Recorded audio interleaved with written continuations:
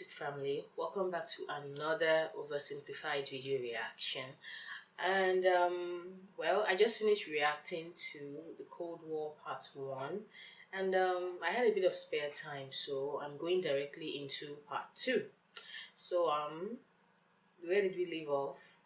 America and Russians are still, no, the American government and the Russian government are still having their recent contest on whose government is better, whose government is more productive, and that's basically it.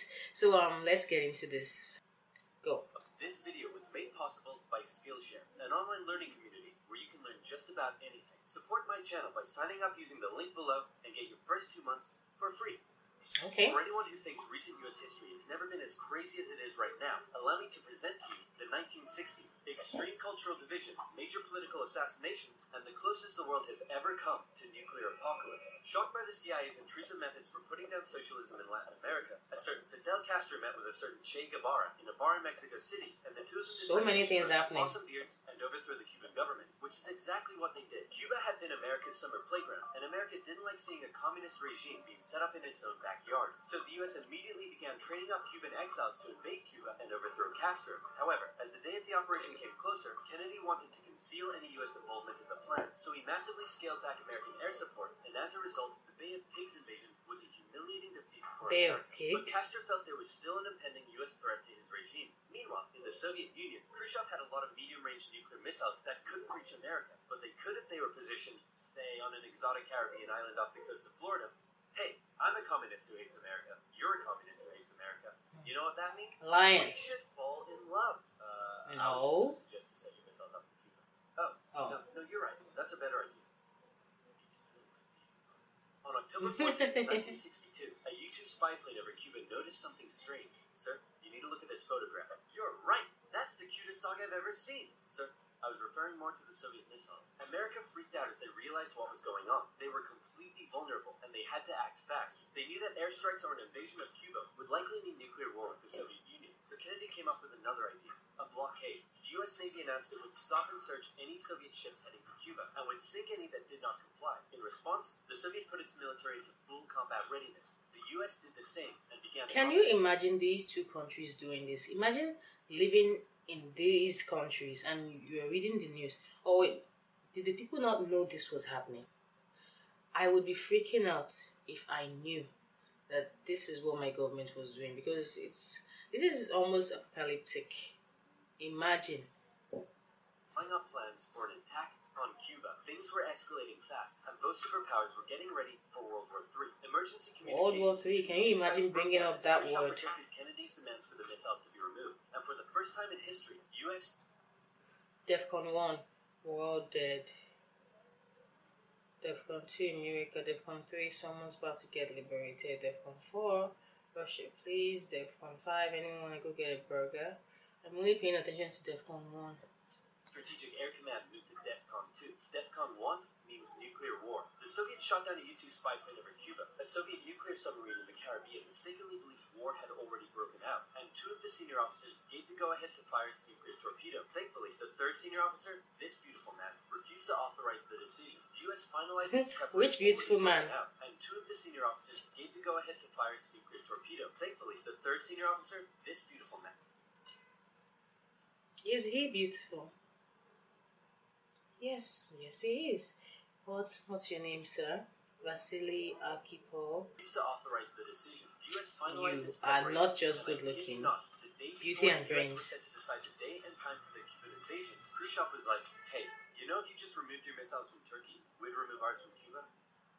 Pissing Yeah, contest. that sounds good to me. It was a bit more complicated than that, but at the last second, the two sides finally came to an agreement. Soviet missiles were shipped out of Cuba, and the world breathed one gigantic sigh of relief. Except for one. I would do that. Bloody livid. Phew. Let's hope that's the biggest crisis of my presidency. Unfortunately for him, his presidency was to end with one.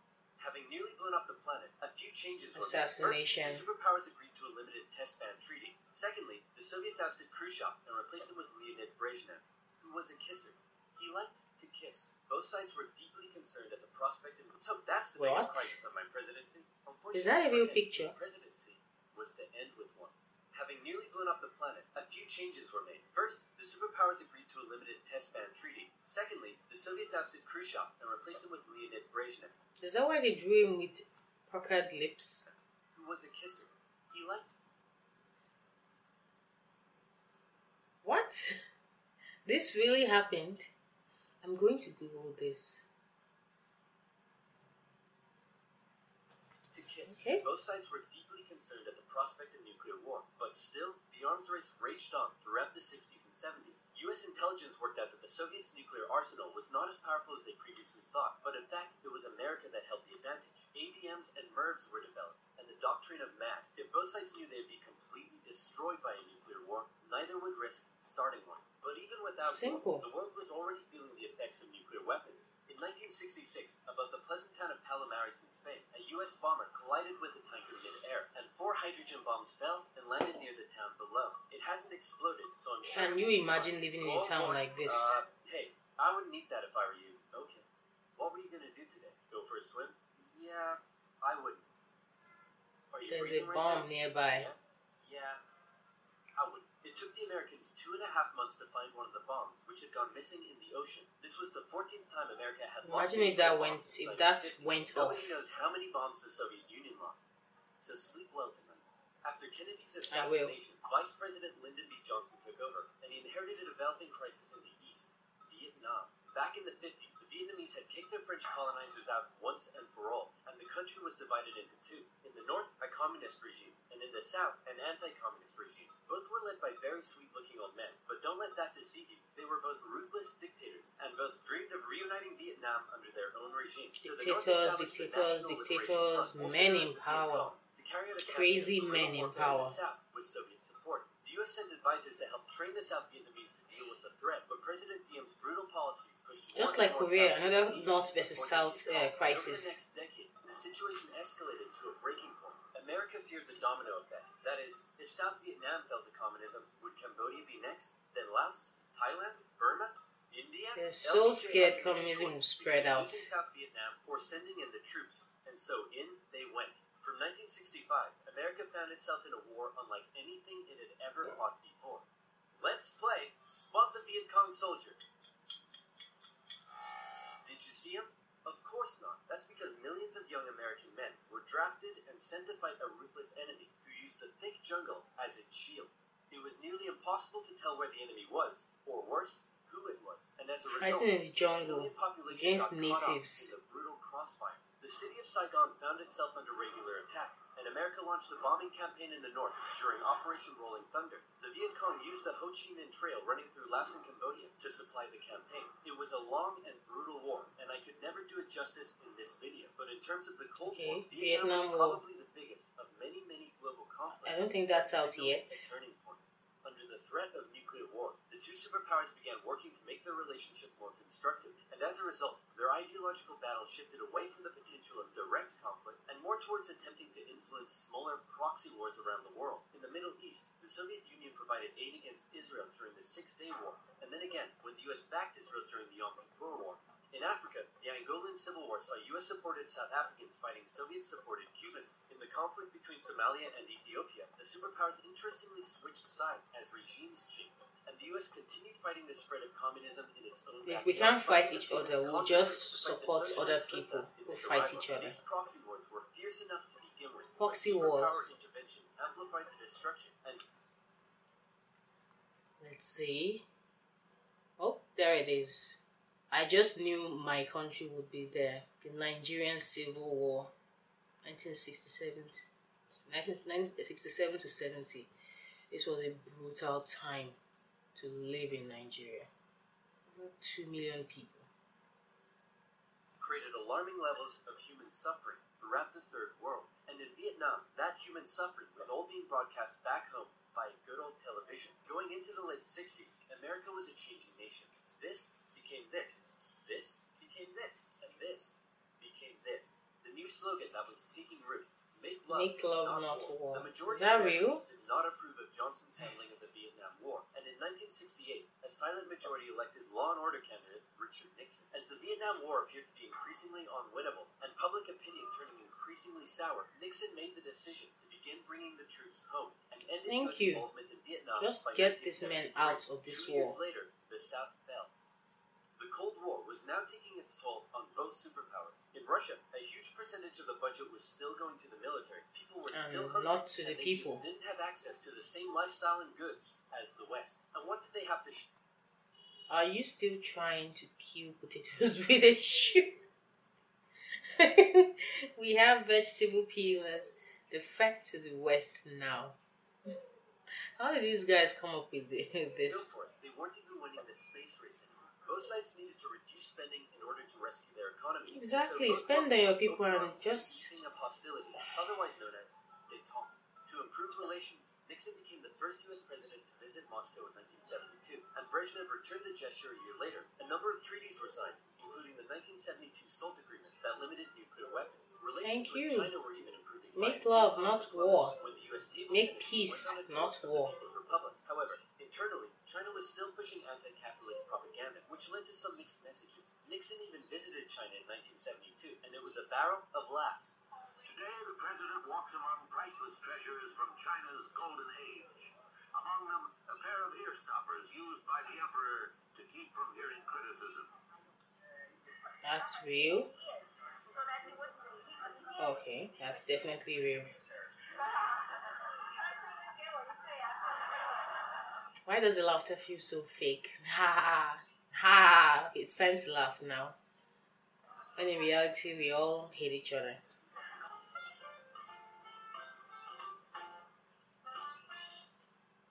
Everything was going great for Nixon, until it was uncovered that back home he was being a very naughty boy, violating constitutional protocol. I'm announcing today my resignation as president, and I'm passing the office to my vice president, Gerald Ford. Wow, you mean in America the people can actually remove their leader when he breaks the law? Why not just rule by force? Where's the corruption? And my first act as president is to pardon Nixon. There it is. After the whole fiasco, Americans decided what they really wanted was just a nice, safe guy who wouldn't cheat on them. So they elected Jimmy Carter, and the two sides met in Vienna, where they signed yet another strategic arms limitation treaty. It's an honor, Premier Brezhnev. Likewise, President Carter. Please don't do that. But that's not to say there was no longer any tension between the two sides, because there was. Heaps of it. Once again, the Soviet Union put down further attempts at reform and rebellion in the Eastern Bloc. The Euro missile crisis saw new and improved classes of intermediate. I'm sure in all these protests, people lost their lives also. Because that's what happens. No matter what, people will always die at the expense of some dumb people's decisions. Afghanistan to prevent a U.S.-sponsored Islamic insurgency, and in response to these various crises, Olympic Games were boycotted.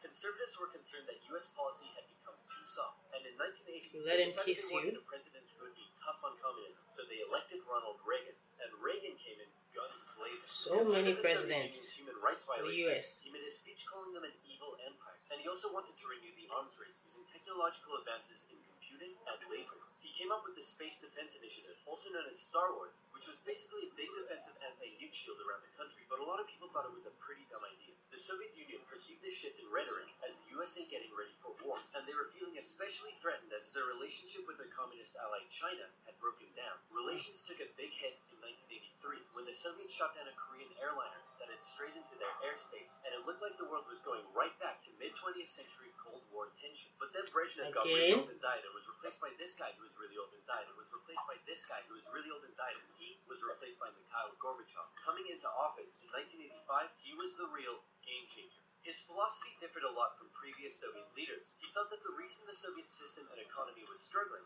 was that it didn't allow the Soviet people to find satisfaction. Everyone with their ideologies. And lived in fear. Gorbachev wanted the Soviet people to be happy, but unlike previous Soviet leaders, he actually made the change happen. Within the first couple of years, he began the political movement for more openness and transparency, and the restructuring of the Soviet political and economic systems. And change very quickly took effect. People could criticize the government, they could enjoy Western pop culture, the media interviewed Margaret Thatcher, but most importantly, a bit freedom of now speech. enjoyed Pizza Hut. All hail to Gorbachev. He also knew that the arms race needed to end in order to rescue the Soviet economy, and a positive relationship with the West must be established. Constructive dialogue reopened and resulted in the INF Treaty, which saw all intermediate-range missiles eliminated, which was huge. Reagan's tone towards the Soviet Union began to soften, and things were looking up. But what Maybe evil isn't the right word. For decades, the Soviets had been brutally suppressing any attempt at change. Now, would they be allowed? And And that was the exact question on Hungary's lips when the Prime Minister visited Moscow. Gorbachev's response: he didn't necessarily agree with the reforms, but he wouldn't stop them either. He was prepared to let the Eastern Bloc choose its own future. This was massive, and the Hungarian leaders began planning free, multi-party elections. Poland followed suit and also held elections in June. The anti-Soviet party, Solidarity, won 99 out of 100 seats in the Senate. But not just that. In Hungary, the barbed wire border between East and West was removed. The Iron Curtain was unraveling. But not all Eastern Bloc leaders were happy. Notably, East Germany was still ruled by a hardline Stalinist, Erich Honecker, and many East Germans were still eager to get out. They had been trapped by the Berlin Wall, but now they were doing the math. If they could travel to Hungary, we can't go west. We can't go Hungary. Hungary's border is looking. To the west. We That can't summer, go west. East Germans decided Hungary was the latest top holiday Hungary, destination. please. They traveled there in droves and using various methods. Can you tens of imagine thousands just to crossed get border to the into west? Austria and the west. Honecker was furious and blocked travel to Hungary, but that civil liberties train had started rolling and it wasn't stopping. Thousands more flocked to the West German embassy in Prague, where they stormed the fence around the embassy gardens and a temporary refugee camp was set up. In Wow, September, they were deals that struck to allow the refugees desperate to travel get west out. by a train. Back in East Germany, the people were running on a civil liberties high, and they wanted their next hit. Dissent was growing.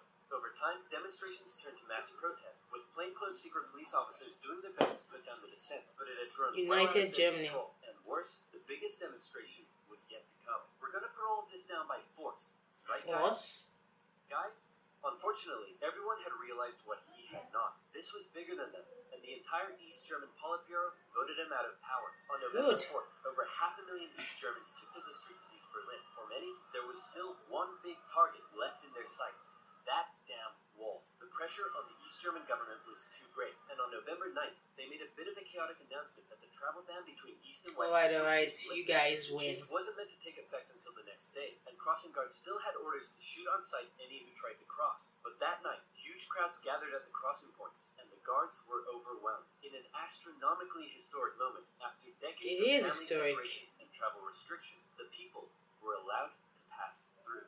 Thank you. And West Berliners couldn't believe it, and celebrated together throughout the night. Some even climbed the wall and began to topple it. The Iron Good. Curtain had fallen, and a year later, Germany would be reunited. Elections in Bulgaria, a peaceful revolution in Czechoslovakia, and a violent one in Romania brought to an end communist authority in the Eastern Bloc. America decided it would be best if it just stayed away and let the change happen, as the anti-communist movement continued all the way back to Moscow. Gorbachev had given the people the freedom to demonstrate.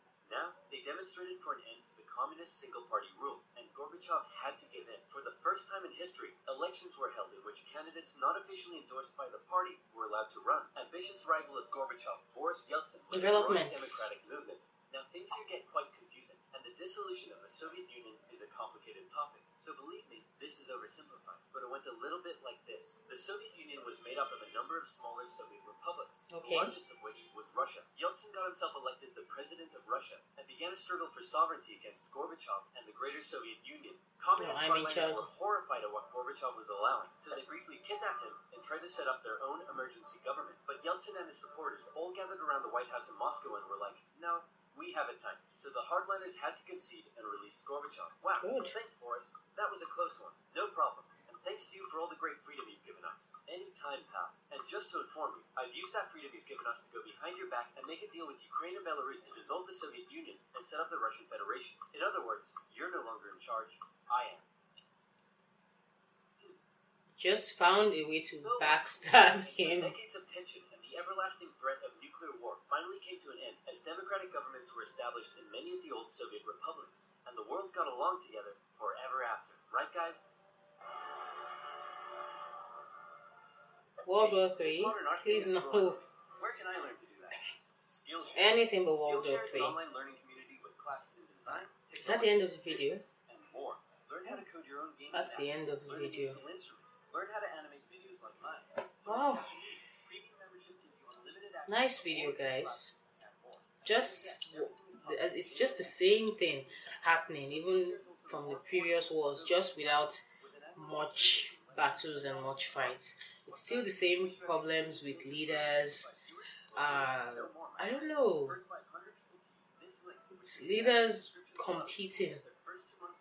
competing ideologies with other leaders, and not putting forward what the people really need.